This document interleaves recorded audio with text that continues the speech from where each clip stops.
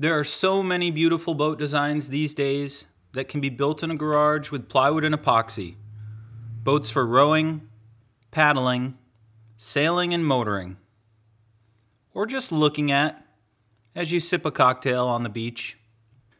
If you've been thinking of building your own dream boat, but the mystery of working with epoxy has put that dream on hold, well, it's time to clean up the garage. Because this new video series will show you how to master the most difficult techniques to get incredible, professional results, including how to mix, bond, fillet, fiberglass, and end up with a perfectly smooth finish.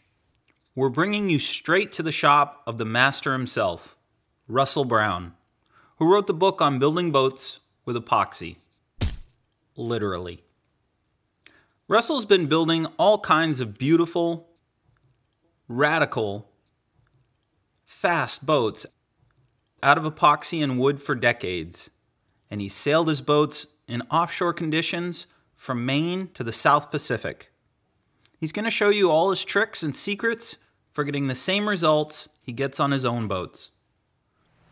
We sell kits for wood epoxy boats, and the thing that our clients have the hardest time with is the fillets. And what is a fillet? That's a fillet. It's basically a way to tie two surfaces together, whether it's a bulkhead to a hull panel or a deck to a hull, pretty much anything. And it's very structural. It's basically like welding. You're welding two pieces together, but instead of working with liquid metal, you're working with liquid plastic.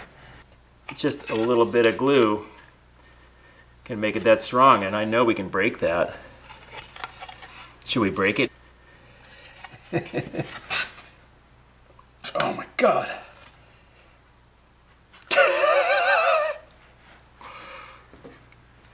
Oh my God.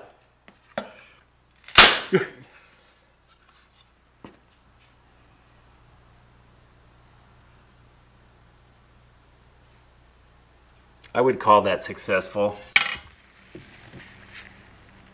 Epoxy is really quite amazing stuff. So we're going to mix a batch using these mini pumps.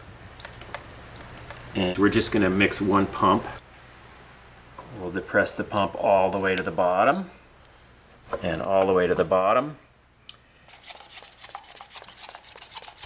We're pretty religious about stirring the epoxy, thoroughly mixing.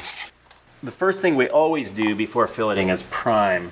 We're priming surfaces that have already been glassed and fill coated and sanded to work through any residual dust layer that's present on the surface. I like to use a bigger cup when I'm mixing fillers in because it's easier to mix in a bigger cup.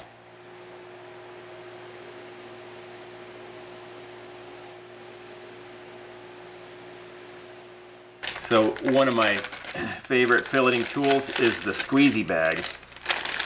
And it is just a Ziploc freezer bag. And we're going to just drop this whole batch in there.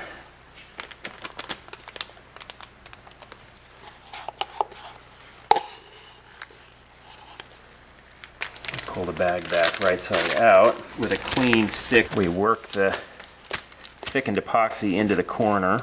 Pinch it right there. Snip the end off.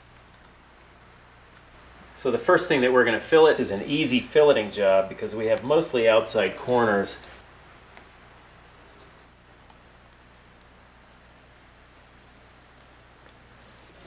And let's see if we can run over it again. Yep.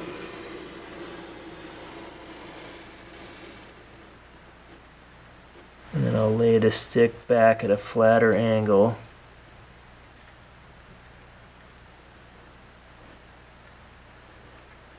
And then go back to 90 degrees. So these I call them chisel sticks. I call them that because they're sharpened like a chisel. I sharpen them on a little sanding block. And there's always a burr, and you kind of fold it over and try to get the burr off. Do it again. And these ones are made out of 1/32 inch G10 fiberglass sheet that I get from McMaster Carr. But you can make them out of just a normal tongue depressor, and they work just fine being made out of wood. The only thing is they have to be really thin and flexible and light, because they'll often twist themselves into being flat with the surface, whereas a stiffer thing, you'd have a hard time getting it to lay flat. You do have to fold over the burr a couple of times and keep getting the burr off to get a really sharp edge. So these are the kind of fillets where the cleanup with the chisel stick goes really fast. It's just dead easy. You're just running both edges of the fillet all the way around. We use various different sanding tools to sand fillets and to prep areas before fillets.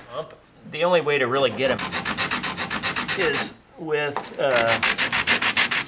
something that's kind of mimics the radius of the fillet. This boat and this type of boat building really depends on fillets. There's really a lot of linear feet of fillets just in this little boat. That's why it pays to get really good at doing them. If you have the right technique, they can come out really clean and not require much sanding, look good. So that's just a little taste of what's to come in this 10-part video series on mastering the use of epoxy. Next, Russell will take us way deeper into how to handle more complex fillets. Then he'll move on to mixing, bonding, and fiberglassing, showing all the tricks and techniques he's developed over decades of building radical wooden boats. Mastering the use of epoxy at this level is the difference between truly enjoying a project and wishing you were enjoying a project.